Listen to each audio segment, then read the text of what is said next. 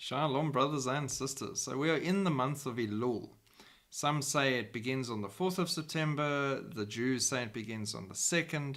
So we'll work on from the 2nd onwards. We're in the month of Elul. Elul is the 12th and final month in the Jewish calendar. The final month. At the final point, at the end of days, here we are in Elul. It is a time of repentance and introspection in preparation for the high holy days of Rosh Hashanah and Yom Kippur. The word Elul, similar to the root of the verb search in Aramaic. It is a time when Jews reflect on where they stand and where they should be going. It's also known as a time for personal stock taking, known in Hebrew as Sheshbon HaNefesh.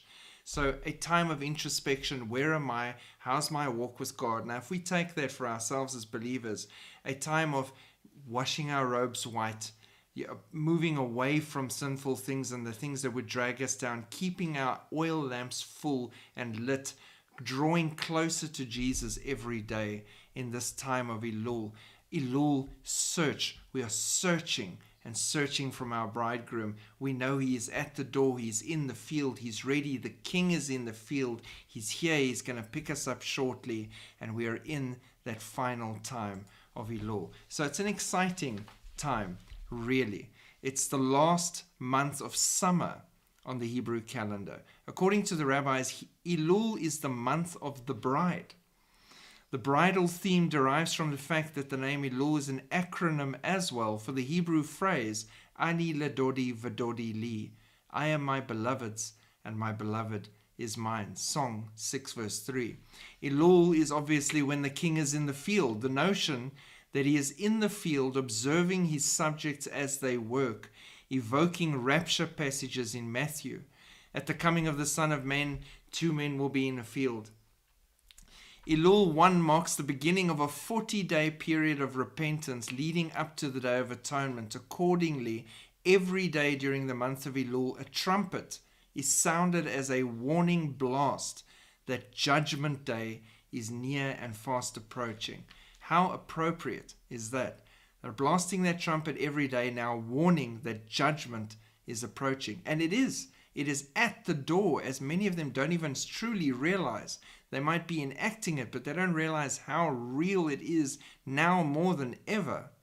Elul is when one's fate is sealed for the following year. The notion of being sealed recalls the passage in Revelation where the 144,000 Jews are sealed by the Holy Spirit before judgment is poured out on the earth. So all of these things scream warnings to us and tell us what's happening. And in the month of Elul, the Jews also read Psalm 27 consistently. They read it twice a day, every single day, and they'll read it all the way through to Tabernacles, Sukkot. So let's read it. Let's see what it says. And you're going to see some amazing connections here, speaking to us as believers that are awake concerning the harpazo and the rapture.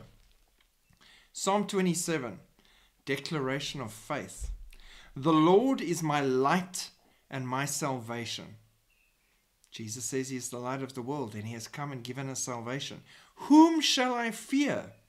The Lord is the strength of my life. Of whom shall I be afraid? When the wicked come against me, not if, when. The wicked come against me to eat up my flesh, my enemies and foes. They stumbled and fell. Though an army may encamp against me, my heart shall not fear. Though war may rise against me, in this I will be confident. Now more than ever, we legitimately think of the potential consequence here that war might come, a bomb might come and explode, a missile ICBM might be launched to the city where I live. Some of us have these as real concerns. Though war may rise against me, in this I will be confident. One thing I have desired of the Lord, that I may dwell in the house of the Lord all the days of my life. Behold, I have gone to prepare a place for you. I desire that I may dwell in the house of the Lord all the days of my life, to behold the beauty of the Lord and to inquire in his temple. We will see him face to face. Right now we see dimly as through a mirror, but then face to face. For in the time of trouble, Jacob's trouble, he shall hide me in his pavilion, in the secret place of his tabernacle. He shall hide me. He shall set me high upon a rock, the rock of the ages, Jesus Christ. And now my head shall be lifted up above my enemies all around me. Therefore, I will offer sacrifices of joy in his tabernacle. I will sing, yes, I will sing praises to the Lord. We're going to be like little songbirds singing in joy because of the rescue of the harpazo and where we are with him, away from all these troubles and enemies. Hear, O Lord, when I cry with my voice, have mercy also upon me and answer me. When you said, seek my face, my heart said to you, your face, Lord, I will seek. Do not hide your face from me. Do not turn your servant away in anger. You have been my help. Do not leave me nor forsake me, O God of my salvation. Note the many times salvation, salvation, salvation, because Jesus is salvation. When my father and my mother forsake me, then the Lord will take care of me. Teach me your way, O Lord, and lead me in the smooth path because of my enemies. Do not deliver me to the will of my adversaries, for false witnesses have risen against me, and such as breathe out violence. I would have lost heart unless I had believed that I would see the goodness of the Lord in the land of the living. Wait on the Lord, be of good courage, and he shall strengthen your heart. Wait, I say, on the Lord.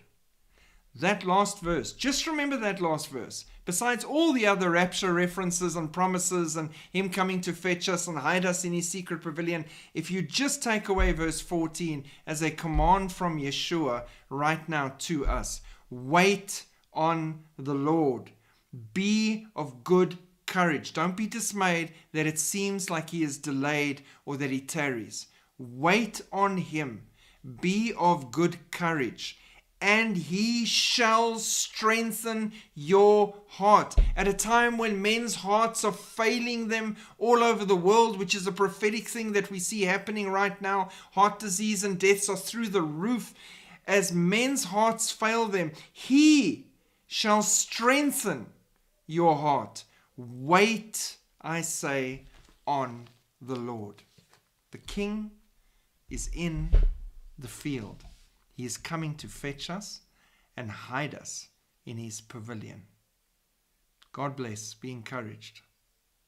Shalom.